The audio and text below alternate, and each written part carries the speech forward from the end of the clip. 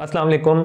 इससे पहले कि मैं वीडियो प्रॉपर्ली स्टार्ट करूं, मेरे ज़हन में दो बातें हैं जो मैं आप लोगों से करना चाहता हूं, और वो ये है, उनमें पहली बात ये है कि मैं ख़ुद भी कोई बहुत बड़ा फ़जर की नमाज़ पढ़ने वाला टाइम पर नहीं हूं, और मैं कुछ अरसे से कोशिश कर रहा हूं कि मैं उठूं टाइम पर और फ़जर की नमाज़ वक्त पर पढूं।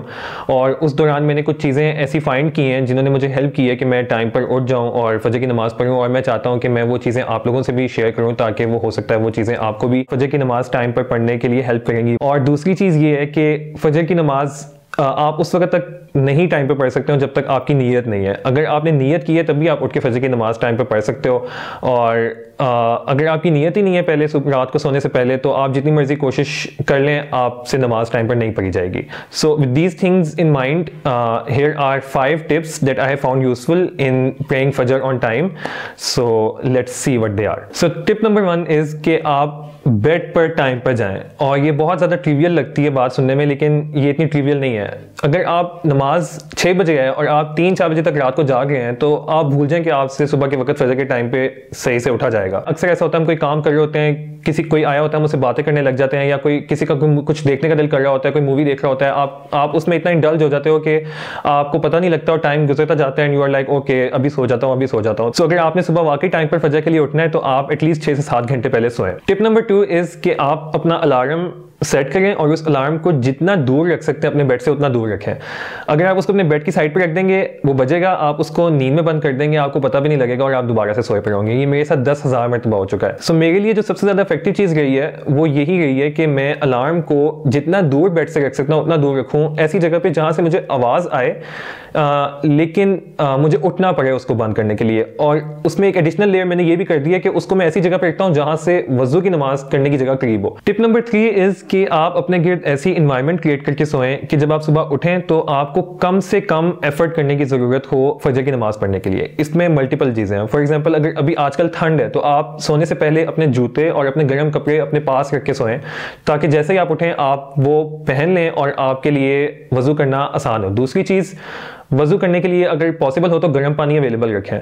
तीसरी चीज़, अपनी जाए नमाज को बिछा कर सोएं एक जगह पर, ताकि आपको सुबह उठ के वो भी एफर्ट ना करनी पड़े। और अगर हीटर आपने चलाना है तो हीटर के करीब माचिस या लाइटर कुछ भी आपको जो चाहिए वो हीटर के करीब रखें, ताकि आप हीटर को भी क्विकली ऑन कर लें।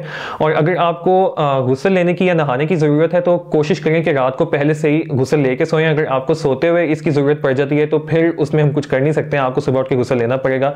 लेकिन कोशिश करें कि रात को ही आप गुस्ल भी लेके सोएं, ताकि सुबह आप उठें, सीधा वजू करें और बस नमाज पढ़ें, और that's it. Tip number 4 is कि आप टिप नंबर 4 क्या थी, भूल गई। टिप नंबर 4 इज कि आप अपने लिए एक टेंजिबल रिवॉर्ड सेट करें अगर आप फजर की नमाज वक्त पर पढ़ लें। और इसी तरह से अगर आपसे फजर की नमाज टाइम पर पढ़ना मिस हो जाए तो आप अपने लिए एक पेनल्टी रखें। ये चीज़ हर इंसान के लिए डिफरेंट होगी, आपके लिए डिफरेंट होगी, मेरे लिए डिफरेंट होगी, लेकिन अपने पूरे दिन में सोचें कि वो एक कौन सा काम है जो आपको करना सबसे ज़्यादा पसंद है, और वो कौन सा काम है जो आपको करना बिल्कुल भी पसंद नहीं है, उसको फजर के साथ एसोसिएट कर लें। ये आपको पूरे दिन के लिए मोटिवेट करेगा कि ओके, अगर मैंने फजर की नमाज टाइम पर ना पढ़ी तो मुझे वो काम करना पड़ेगा। इसकी एक आसान एग्जांपल हो सकती है कि आप एक certain amount of money set कर सकते हैं कि अगर मैंने फजर की नमाज टाइम पर ना पढ़ी तो मैं इसको सदका कर दूंगा। या आपसे अगर रोज़ा रखना आपको टफ लगता है तो आप अपने ऊपर ये भी पेनल्टी रख सकते हैं कि अच्छा, अगर मैंने फजर की नमाज टाइम पर ना पढ़ी तो फिर मैं आज रोज़ा रखूंगा।